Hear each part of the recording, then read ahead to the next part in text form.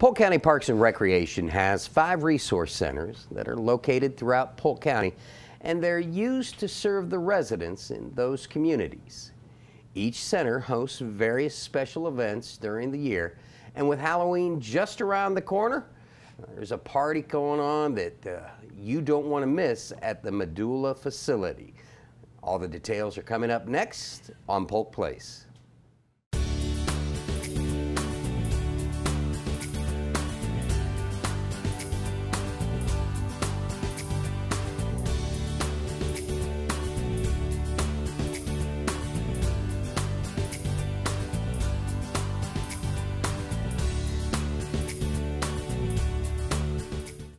Welcome to Polk Place. I'm your host, Brian Lacey, and joining us in studio is Kelly Veneto. She is a recreation coordinator for Polk County Parks and Rec. How you doing, Kel? I'm doing good. Good to be back. I understand congratulations are in order. Picked up a new community center. I did. Normally you are where? At the Wabash Community Center. And now you kind of acquired Medulla too. It's because we're only about 10 minutes apart, so it just makes sense to have the one full-time person kind of going back and forth instead of having one person go from one end of the county to the other. So that's what we've been doing. We've been working on transitioning, so I'm now at Medulla too.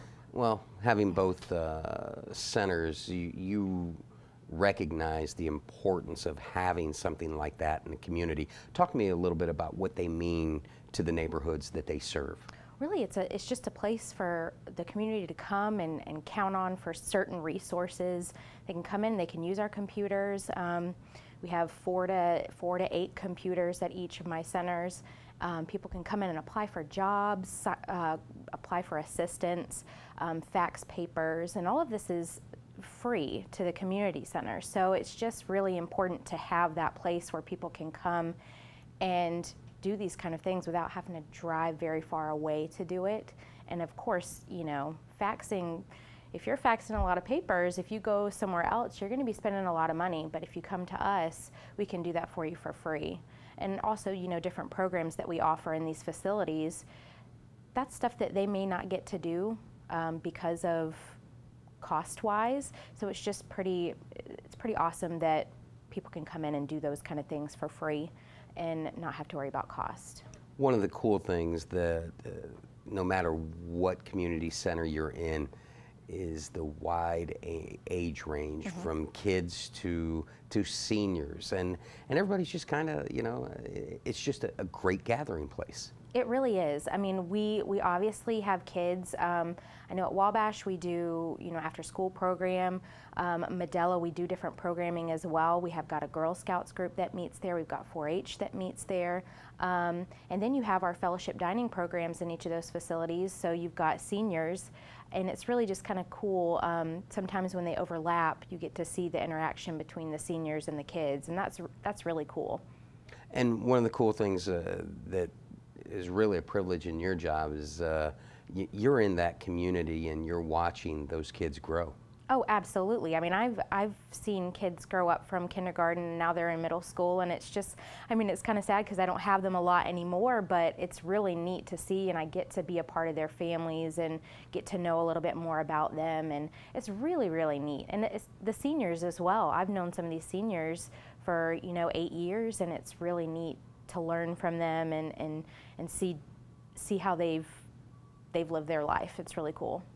And the cool thing about having a resource center means you have a great place to hold a party, and you've got one coming up. Talk to me about it. I do. At our Medulla Resource Center, we're going to be having our Halloween Boogie Nights dance party. A what? Yeah, Boogie Nights dance party. We're going to have a DJ that's going to be spinning some really fun records. We're going to have a costume contest. That's our big draw every year.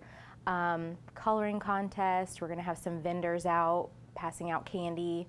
And every kid that comes is going to get a bag of candy as well. And it's a safe place for people to come and have a Halloween activity, so that if, you know, maybe their parents don't really like them to go out trick-or-treating, they have a cool place to come to do activities and still get that candy.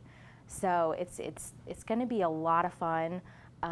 Prizes will be given out for both the costume contest and coloring contest.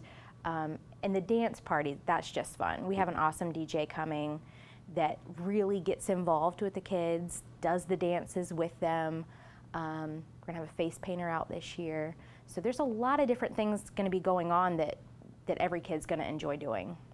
Over the years, one thing that I notice is Polk County Parks and Rec always goes out, and whether it's the big party out at Loyce Hart Park or the parties at the community centers, the Halloween activities are probably at their best. Why do you guys go all out on those? Halloween is just a really fun time of year. Whether you like scary or not, we tend, at the community centers, we tend not to do so much scary. We try to keep it light and fun.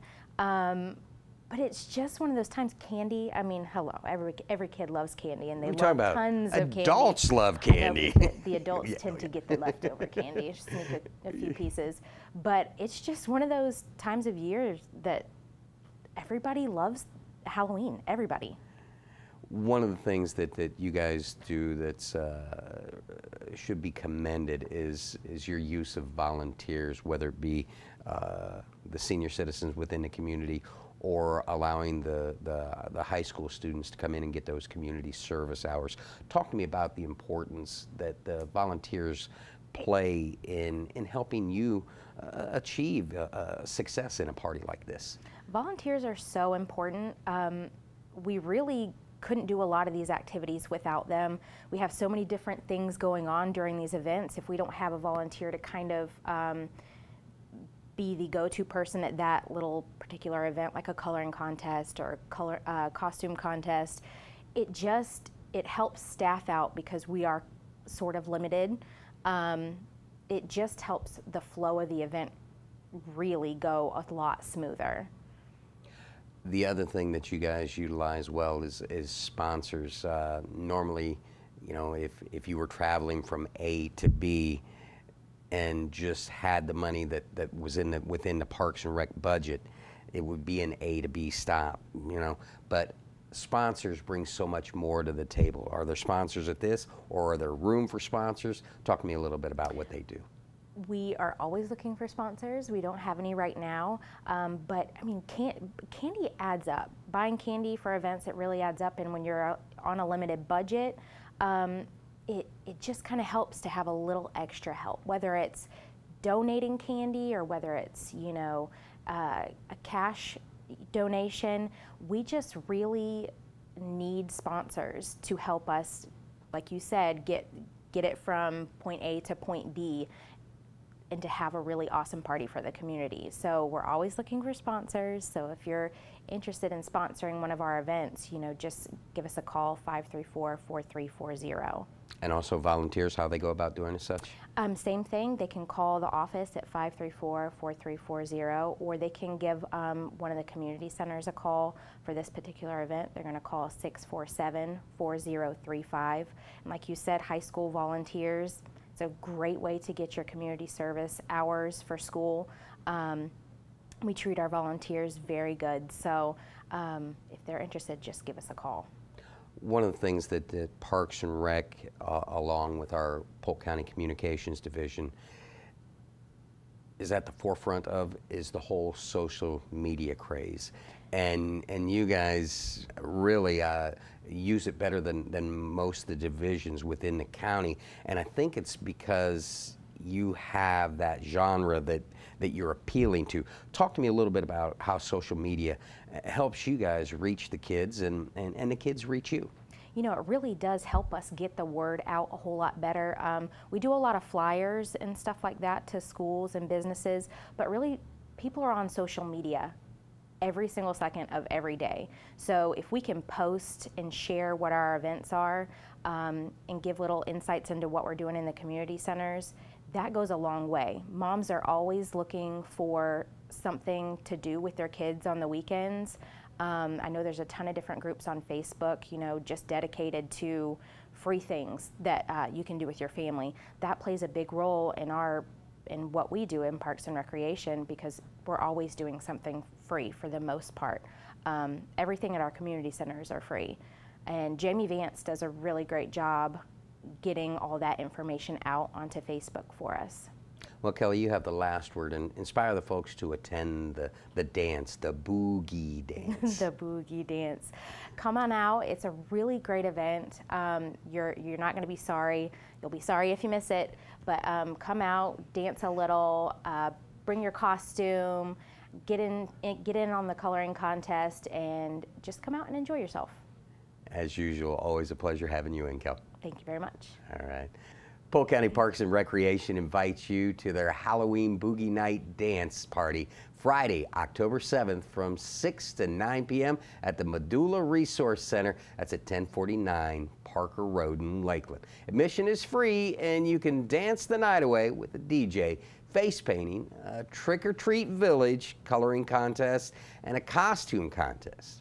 Now, if you need more information, give them a call, 863-647-4035, or look them up on the web at www.parksandrec.polk-county.net.